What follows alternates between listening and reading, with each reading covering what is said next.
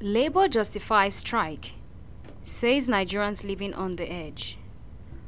On the 31st of May, the workers' organs in the country declared a nationwide strike beginning on Monday, June 3, 2024, over the government committee's inability to agree on a new minimum wage and reversal of the electricity tariff hike.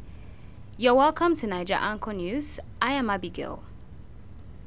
The organized labor has justified its industrial action, saying Nigerians, especially workers, were living on the edge, which led to the declaration of a nationwide strike. Both NLC and TUC said the current minimum wage of 30,000 could no longer cater for the well-being of an average Nigerian worker, lamenting that not all governors are paying the current wage award, which expired in April 2024. That was 5 years after the Minimum Wage Act of 2019 was signed by former President Muhammadu Buhari. Labour also said the federal government was offering workers slave wage amidst excruciating hardship. It also lamented the galloping inflation marked by unprecedented food inflation of 40% and general inflation of 33% that have left Nigerians, especially workers, currently living just on the edge. There is no gainsaying the fact that Nigerians, especially workers, are currently living just on the edge.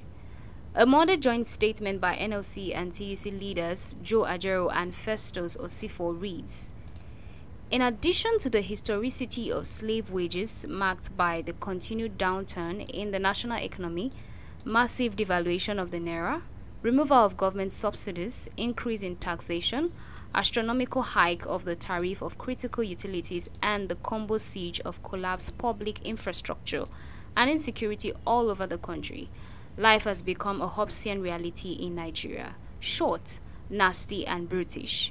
While the federal government offers a very paltry sum, which in real inflation and naira value is far below the current national minimum wage, in one word, backward increase of the national minimum wage, government has shown a huge appetite for profligacy.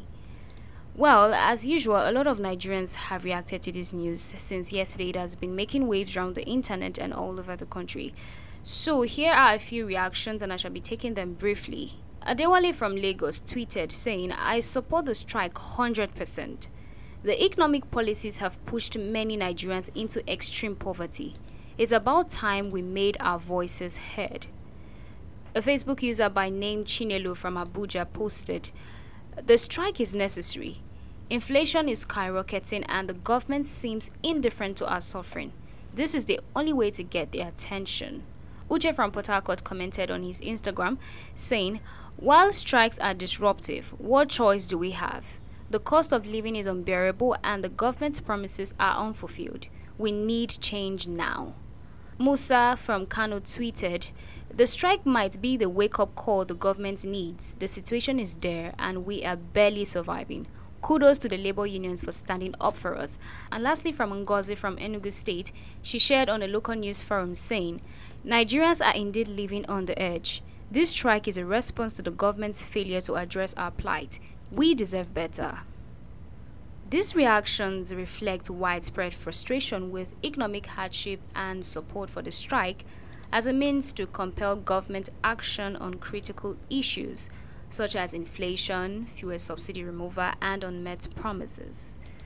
Now over to you viewers. What's your own take about this new turn of events happening currently in Nigeria? What do you have to say about this? We look forward to having your opinion in the comment section. Stay glued to this channel at Naija Anchor News to stay connected for more news updates.